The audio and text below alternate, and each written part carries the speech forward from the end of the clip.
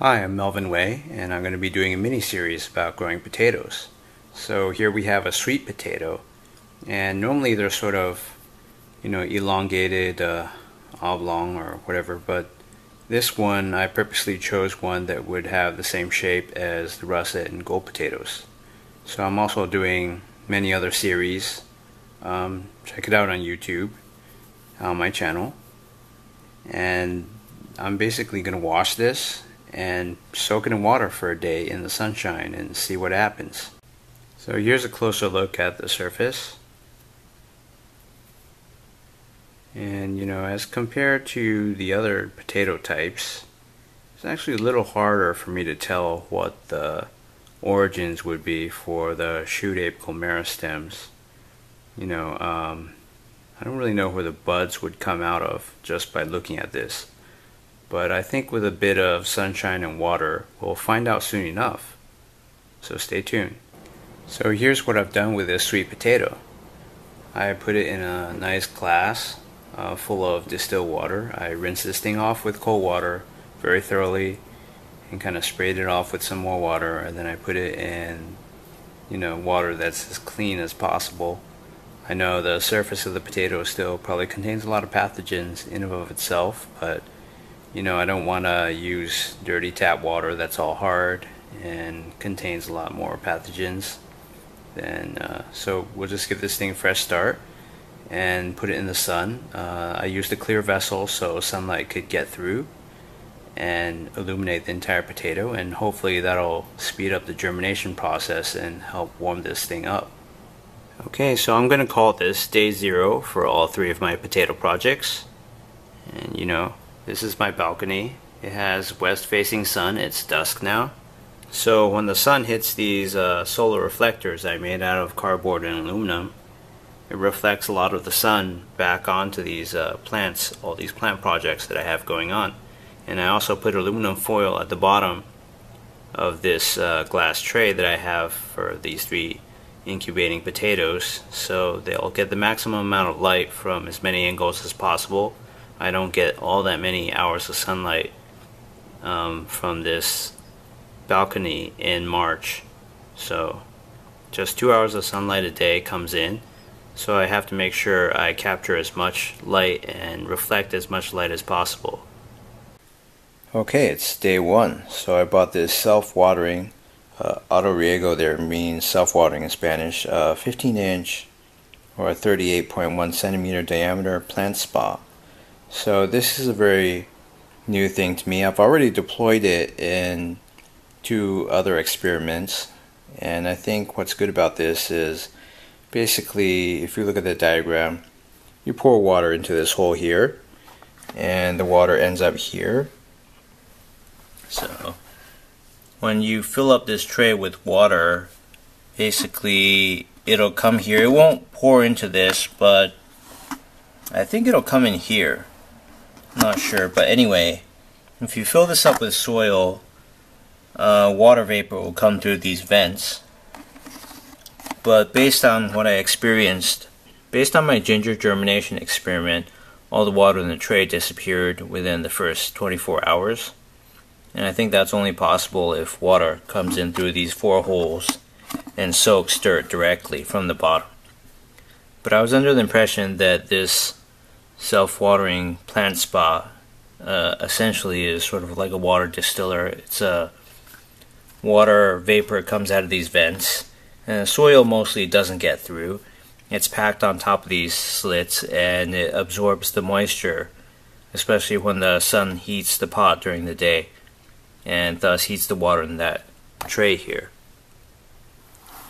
So this is a pretty big pot, and I'm planning to fill it not quite full, but full enough so I can plant my potatoes, and later on make additional moves as necessary. I heard that if you continue to apply soil on top and bury the stems of potato plants, it can generate more and more potatoes later on. So that's the strategy I'm going to try. So we're going to do a simple test. I'm going to pour water into the lip of the tray and we'll see where the water comes out of, if any. So water definitely did come in through those 4 holes that I pointed out. So if you put really dry soil and fill the entire tub or pot, then it basically wicks away all that water from the bottom. So you'll have an empty tray within 24 hours.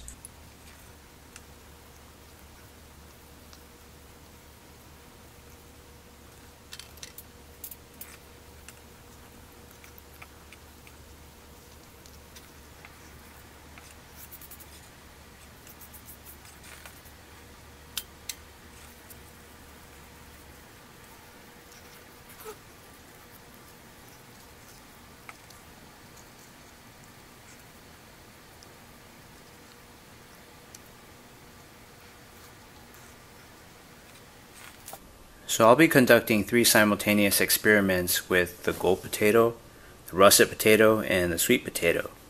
But what I'm going to do is I'm just going to water by this lip. And since there's only about 15 centimeters of soil deep from the bottom, this should have no problem watering all of the soil and providing the potatoes with the germination moisture that they need. Okay, so it's not quite full, and I'm going to go get some more water.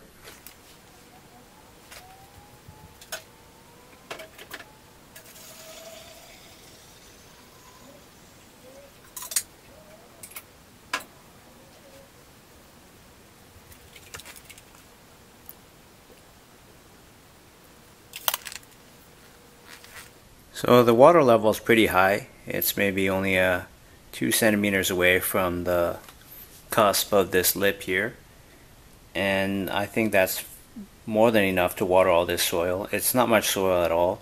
So within a few hours I expect this water level to decline appreciably. In fact, I think it's starting to decline now. If you look at it, you can kind of see the water receding. So it's being absorbed into the bottom of the soil, and this should provide all the moisture the potatoes need. I decided to do this instead of letting them soak in full water for several days, as some people do, because this is what I deem to be a more natural course of action. It provides aeration for the potato tubers. So one thing this setup ensures over the previous setup, which is just incubating these in water and sunlight, is that all parts of these tubers can get aeration. I was kind of worried that maybe the parts that were completely immersed in water wouldn't get enough oxygen and carbon dioxide to do what they need to do and develop. They can't respirate, nor can they photosynthesize. Okay, it's day 4 of the potato germination experiment. So there's still some water in this self-watering plant spa pot. Okay, it's day 4 of this sweet potato germination experiment. And you know what? I can't really see any signs of bud activity. So this might be the slowest one of the 3 to develop. And the ground is bone dry, but that doesn't mean the soil underneath isn't wet, because I filled up the watering tray for the self-watering pot on day 1, and it's been 72 hours and it's almost dry. So that water, almost all of it, soaked up into the soil.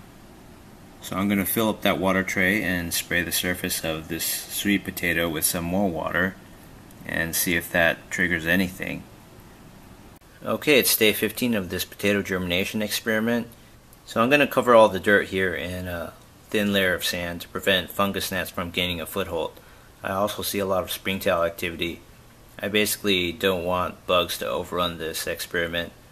But of course, with 3 potatoes in a pot, I can't really expect much otherwise. At some point, something is going to try to eat them, raw or not.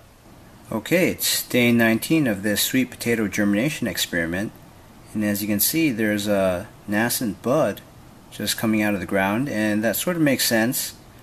You can also see a bunch of springtails running around all over the potato and the bud, and basically, yeah, bugs are a problem, and I've put some sand into this pot, but not a whole lot, to fill in all the cracks. There's another bud. So, let's see. I think that about covers it. I mean, that could be one there, but no, that's pretty much all the surface activity we could see.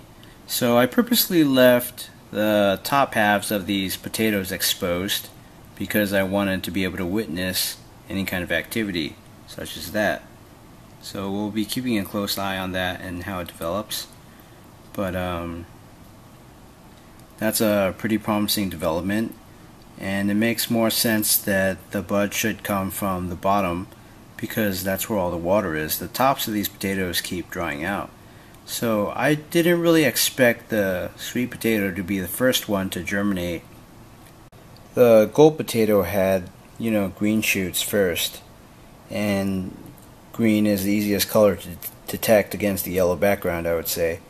But there's also a little bit of green here if you're looking through the camera. It's kind of hard to see with the naked eye, but on this russet potato.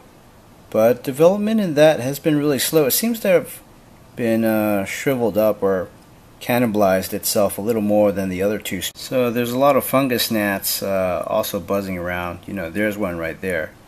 And I'll definitely have to deal with them. I could try killing some of them manually. There's been a lot of fungus gnats. The springtails I'm not too worried about, but the gnats, they might try to lay larvae, and so I should definitely lay down more sand.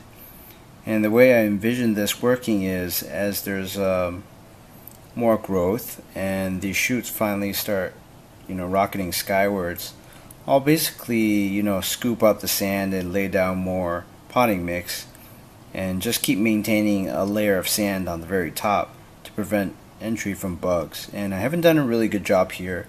It's been really half-hearted, but it seems to have done something. These fungus gnats have a really hard time burrowing into sandy surfaces to try to lay their eggs.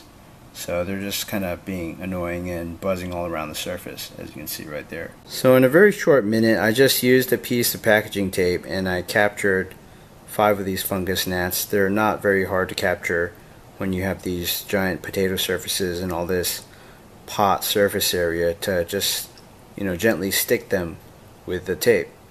So I'm practicing just some manual pest control because I'm seeing way too many of these little buggers.